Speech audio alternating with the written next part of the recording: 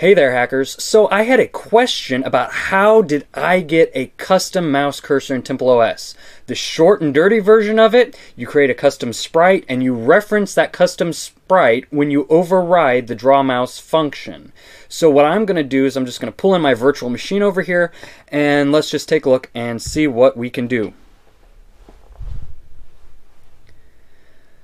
Okay, so let me just change the home directory and list it real quick. These are some shortcut keys I put together here. Alright, so I've got a custom file here, DrawStdMouse. What this does is this basically overrides the void function DrawStdMouse. Now I just keep all the arguments on it the same and everything, and you know, all I do in there is that I just put a custom sprite and then I call the graphics library and say draw the mouse, and that equals the DrawStdMouse, which is the function which basically has the sprite in it, which draws the sprite. Anyway, technical stuff aside, that's pretty much it. So I actually go into this function, and first thing I do is I insert a reference to my sprite. So if I go into raw text mode, it's easier for me to do it this way.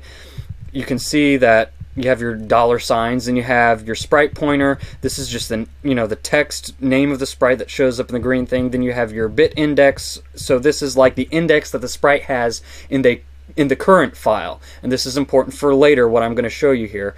So this is just like the sprite index of 1, and that's kind of like what you're going to be referencing in your function call. If you notice down here when it says sprite 3 where you're drawing it, you have to give it the bit index that you're referencing there.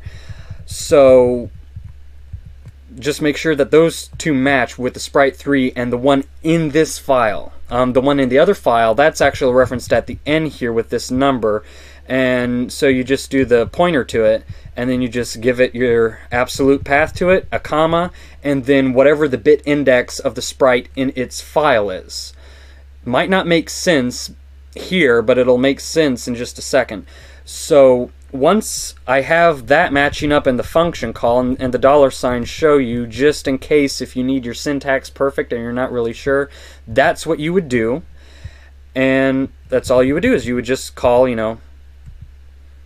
all your parameters that have been passed into it, which is the current mouse position, so it shows you where to start, where to draw it, and everything else. So that's that. So let's actually go to the file that I have, and it's in my sprites folder, so I'm just going to do this, jump into sprites, and then I'm going to go to mouse cursor, which is the file that I referenced. So here you can see I have two sprites. Now I drew them using the sprite editor, and then these are just the pointers that I get from it, but this is where the bit index or whatever is important, because you see I have my two sprites, number 1 and number 2. Number 1 is not the one I'm using. I'm actually using number 2 in the virtual machine.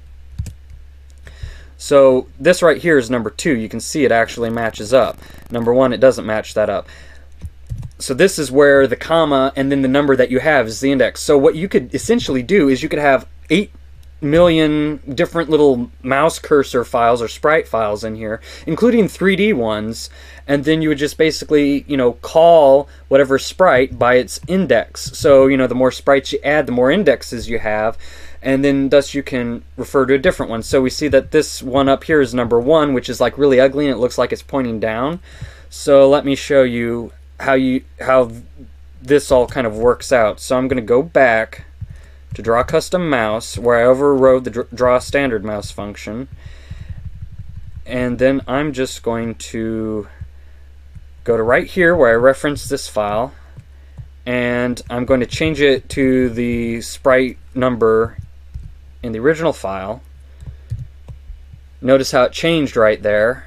Okay, so remember, beautiful triangle, ugly triangle. So I'm going to save it, and then let's just go ahead and boot RAM, maybe.